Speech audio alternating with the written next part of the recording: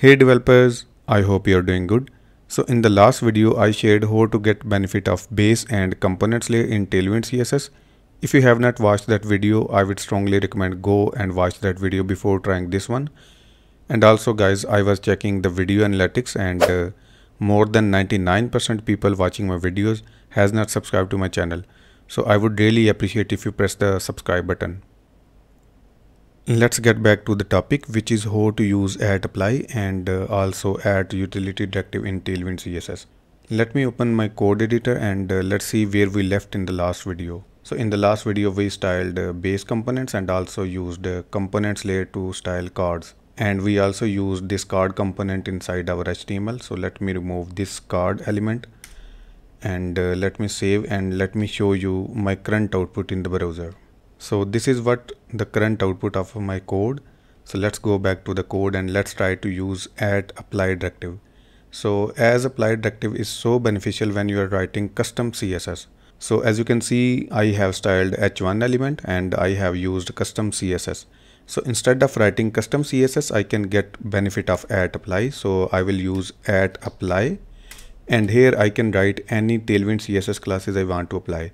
So let's say I want to apply text red 500, and also I want to use font semi bold, and let's increase the size of the text. So I will use text 8 XL, and if I save this file and I go back to my browser, as you can see the apply directive is working and we have applied all the Tailwind CSS classes instead of writing our custom CSS. So let's also try to use add apply directive for card element. So I will remove these classes and I will write add apply, and here I can apply the width classes. So I will go with width 20, height 20, and also BG blue 500.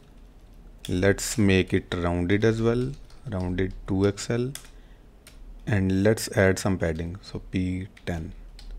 Now if I go back to my HTML and I write a div element, div with the class name of card, and if I save this file and go back to my browser, as you can see I have this card element and all the apply directives are working fine here as well.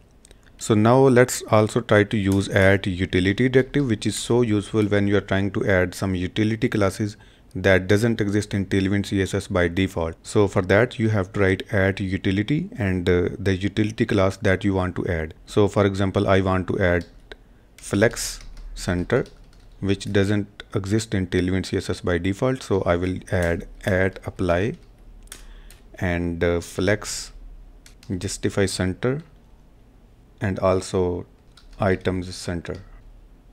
So if I save this file and try to go back to my HTML, so instead of using these classes, I can use one class which will make flex center. So if I write flex dash center and Control S, if I go back to my browser, everything will look fine as it was. So as you can see, everything is working as expected. So this is how you can use add apply and add utility directives in Tailwind CSS.